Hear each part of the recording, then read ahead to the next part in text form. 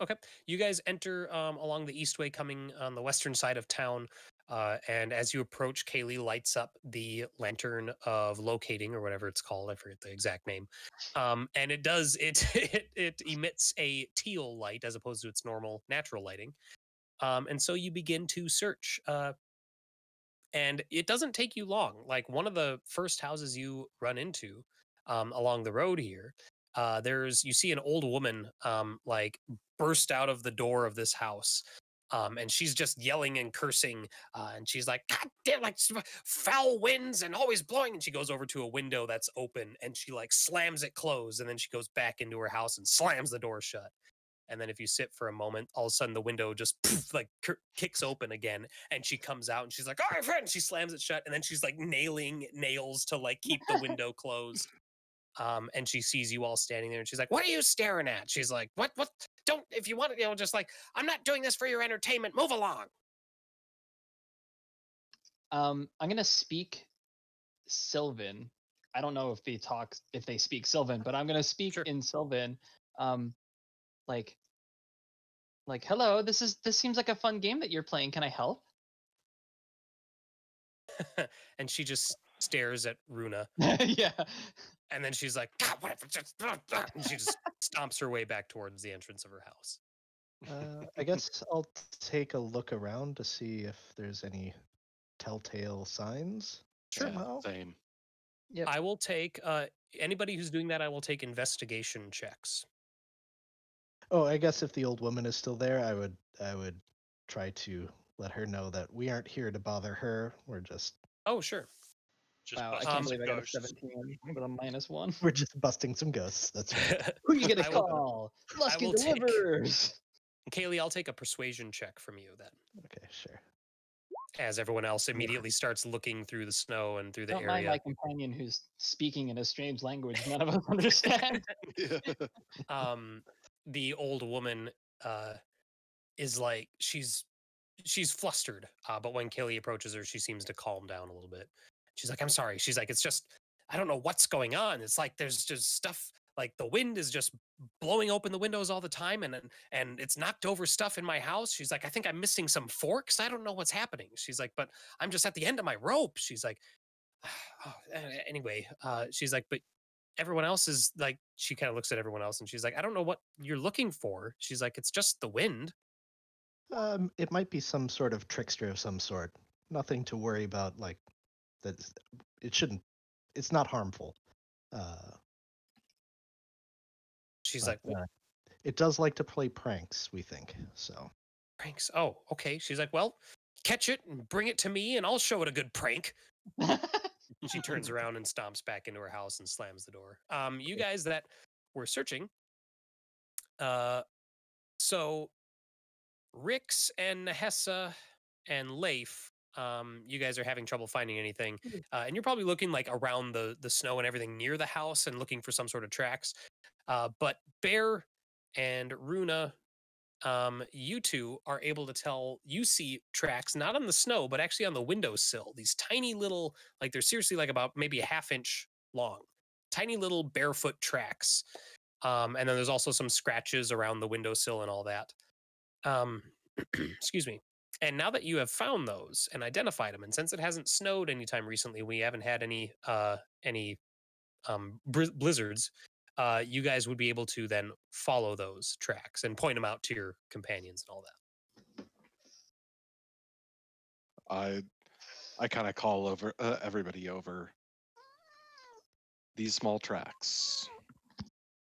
Perfect. Not entirely sure where they lead, but they would fit the description. We're looking for ants. Ants with really big feet, apparently. Yeah. Ants with boots on.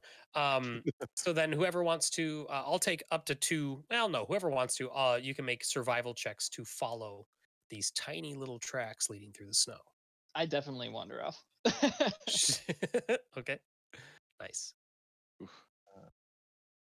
All right. They lead back out of town, and not along the road. They kind of go up a hill to a small copse of trees. And as you head in there,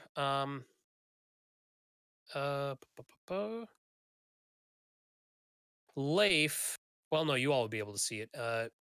You see in and among these trees, there's 3 tiny little spirits. And I think I have an artwork to share about these guys too, because these guys are awesome. Small, tiny little spirits that look like about the size of just like a little toy or like a doll. And they appear to be dressed in stuff that's made out of like natural, like straw and hay and that sort of thing, twigs, like, and all that. And they have what look to be little masks on, masks that don't have any facial features. They're just kind of like white, and they maybe have like a stripe of green or red or blue or something. But they're sitting there. 2 of them are seated like cross-legged. One of them's holding a big fork to it. It's big. The other one's holding a knife and is like sawing the knife on a pine cone that's between them.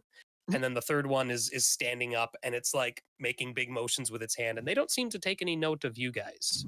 So what are you doing? Here we go. This is what you see right here. I'll show this to everyone. Just as a reminder, we were tasked with capturing them, right?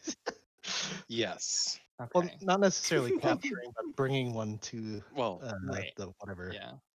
She did stress that she wanted it to be peaceful if possible. Yeah. I love the little snowman.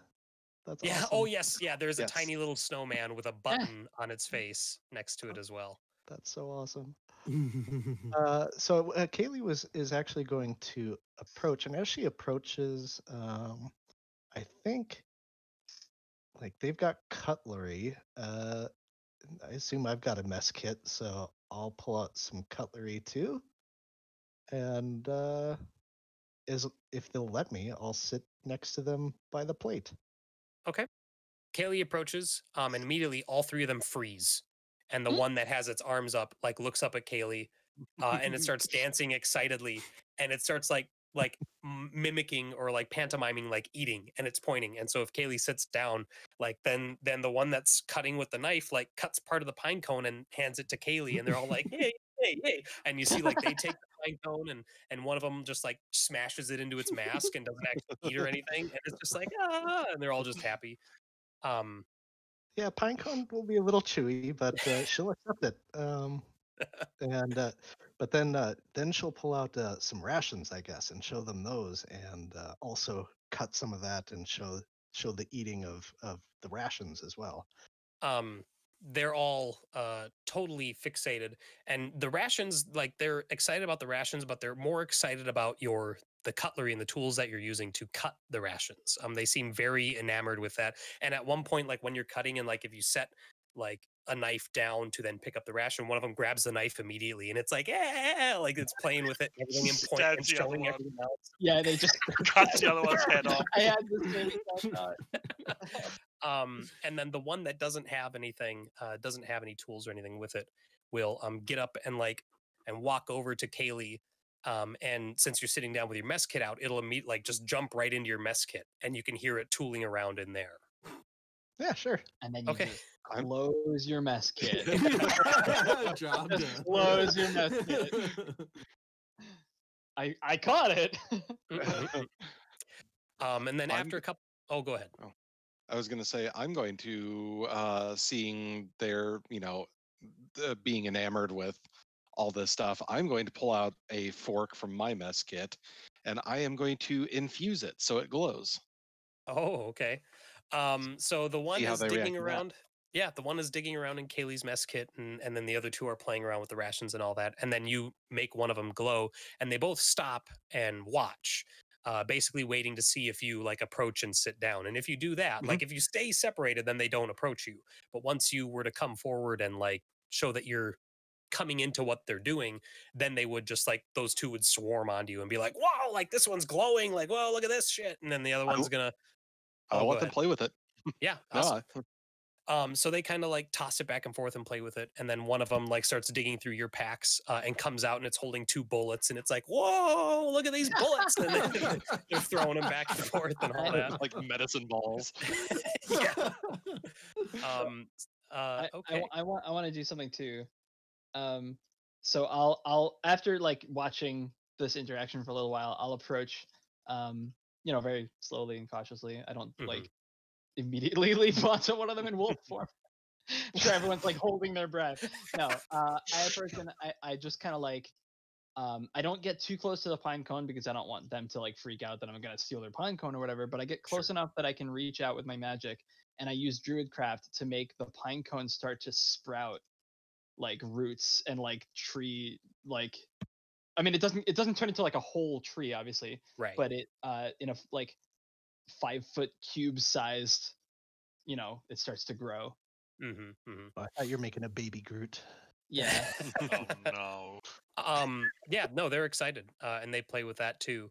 And like they're like testing it out and looking at it and everything. And one of them like breaks off one of the twigs and is like waving it around, and it like keeps regrowing.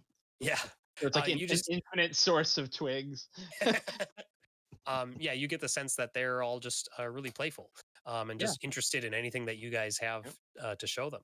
But after a little bit, the two of them that were sitting down and like pretending to eat, they get up and you see one of them kind of like waddle away a short distance towards the trees, and it holds its hands out like this, and it stands like that for a moment, and then you hear the very soft pattering on the snow, and you see a fox, an Arctic fox, come out of the trees. And for a second, I thought it was going to be like 100 more Chwinga. I did too. That's awesome. 100% what I thought. Just like an army of them. It's like 6,000 Chwingas in a trench coat. No, so it's a fox, and the two Chwingas that were using the forks and everything originally when you first came upon them, they get up, and one of them's like holding a couple twigs from the pine cone, and the other one, if anything you let them take, they're going to take with them. So like a bullet or something, and they climb on the fox, and then the fox just bounds off in the snow. But the third one is still hanging out in Cayleigh's pack, and it kind of climbs out, and it doesn't look distraught or concerned at all that its friends have left. Like it looks like it's totally fine and totally happy just being around mainly Cayleigh, but really everyone, just kind of picking at the stuff that you have and all that. Like every so often, like if Cayleigh is wearing like goggles and the muffler from the cold weather, all that, it'll like go to the goggles and it'll like breathe on them, and then it'll wipe the goggles and all that, and like just play around with them. I can't wait for that. I think we just battle. I think we just like get all of this junk in a pack, and then just like ask if he like wants to go in the pack and just play with it. Yeah. Right? Yeah, if he wants to hang out on the shoulder, or if you offer it like space in the pack, it'll go in, and it'll just walk right in, and you see that it'll just like sits down and makes itself comfortable between all the junk, and it's just like inspecting everything. And I give it like can filled with sand. I have a metal can filled with sand. That's right. You have a trinket. Yes. Oh no. Okay. You give it that, and it's holding it like it's it's like a big metal drum to it. And it's rolling it around, like pushing it up the side of the pack and letting it fall back down and listening to the sand and everything. Yeah, no, it's content in your pack. Awesome. Perfect. We did it. Job done. I like the idea that Rix, Leif, and Nahesa were just watching off the sidelines. I think we've identified which party members are allergic to whimsy. Once they start dancing with the fork, Nahesa just gets out a book and just starts reading. Can you imagine Nahesa sitting there with the book open, pretending to be asleep, waiting for one of them to land on it, so she can slam it shut on this? All right.